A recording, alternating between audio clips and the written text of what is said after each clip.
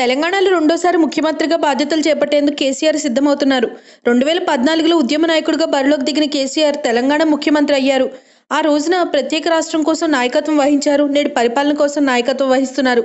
ఉమ్మడి ఆంధ్రప్రదేశ్లో సాధారణంగా ముందస్తు ఎన్నికలు వెళ్లిన ఏ ప్రభుత్వం తిరిగి అధికారంలోకి రాలేదు. తెలంగాణలో మాత్రం కేసీఆర్ ముందస్తు ఎన్నికలకు వెళ్లి తిరిగి అధికారం చేపట్టి కొత్త చరిత్ర లిఖించారు. కేసీఆర్ని గద్దెదించేందుకు కాంగ్రెస్, టీడీపీ, టీజేఎస్, కమ్యూనిస్టులు ఒక్కటైనప్పటికీ ప్రజలు మాత్రం టీఆర్ఎస్ వైపే తామంతా ఉన్నట్టు స్పష్టమైన మెజారిటీ ద్వారా నిరూపించారు. కేసీఆర్ ఒకప్పుడు ఉద్యమ నాయకుడు, నేడు రాష్ట్రాన్ని నడిపిన ప్రజానాయకుడిగా గుర్తింపు తెచ్చుకున్నాడు. అందుకు నిదర్శనం టీఆర్ఎస్ పార్టీ తిరిగి అధికారం చేపట్టడమే. కేసీఆర్ ప్రవేశపెట్టిన సంక్షేమ పథకాలు ఆయన్ని మళ్లీ రాజ్యం చేశాయి. ముఖ్యంగా అత్యధిక వర్గాల వారికి ప్రభుత్వ ఫలాలు అందించి వారి మనసుల్లో సుస్థిర స్థానం సంపాదించుకున్నారు ఈ గులాబీ బాస్.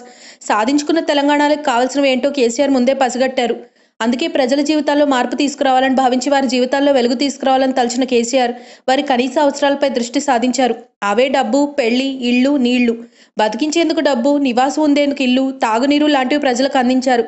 అంతేకాదు 24 గంటలు నాణ్యమైన కరెంటును కూడా ఇచ్చి కేసీఆర్ అన్ని వర్గాల ప్రజలకి విపరీతంగా ఆకట్టుకున్నారు.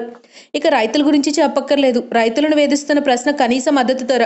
ఒక సీజన్ ఎకరాకి 4,000 అందించారు. అలా ఏడాదికి 8,000 ఇవ్వడంతో రైతులు సంతృప్తితో ఉన్నారు. ఒక రైతుకు 5 ఎకరాల పొలం ఉంటే ఆయనకి పంటకు ముందే 40,000 రూపాయలు చేతికి అందుతుంది. ఇలా పలు రకాలైన పథకాలతో అందరినీ ఆకట్టుకున్నారు.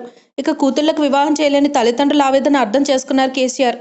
అందుకే కళ్యాణ లక్ష్మి, షాదీ ముబారక్ పేరుతో అమ్మాయిల వివాహం కోసం 1,00,000 రూపాయలు ఇచ్చారు. ఇది కూడా టీఆర్ఎస్ గెలుపుకి పెద్ద ఎత్తున దోహదపడి ఉంటుందని చెప్పాలి. ఇక డబుల్ బెడ్రూమ్ ఇల్లు ఇప్పటికే చాలా మందికి వచ్చాయి. ఇంకా అర్హులై ఉండి ఇల్లు రాని వారికి కూడా ఇల్లు తప్పక ఇస్తారనే విశ్వాసం పేద ప్రజల్లోకి తీసుకెళ్లడంలో కేసీఆర్ సక్సెస్ అయ్యారు. ఇక 24 గంటల కరెంటు, నీటి సరఫరాపై ప్రజల్లో ఎప్పటి నుంచో చర్చ జరుగుతోంది. చెప్పినట్లుగానే కరెంట్ ఇచ్చారు, తాగునీటిని కూడా ఇచ్చారు.